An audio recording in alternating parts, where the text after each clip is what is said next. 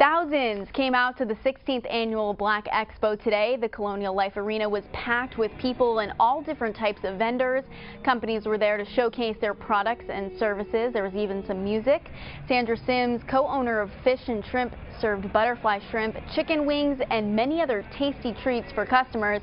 This is the 12th year they've been at the expo. Being a part of this expo is very important to us, my husband and I. We feel like this was like a leap for us when we got here and people got to know us, and we was consistent and our presentation was nice. They enjoyed our food. And WLTX was a sponsor of the event, and I enjoyed meeting many of you out there in Columbia, and thanks for coming to visit us. I know James enjoyed signing some pictures as well.